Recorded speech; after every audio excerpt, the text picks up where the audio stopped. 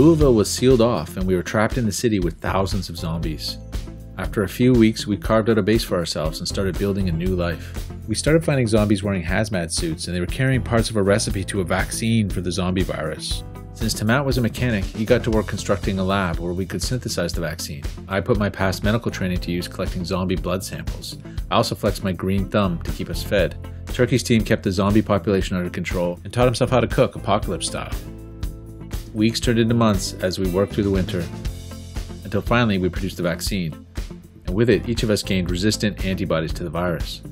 As spring came, we started to wonder what happened to the rest of Knox County. Were there any survivors outside of Louisville?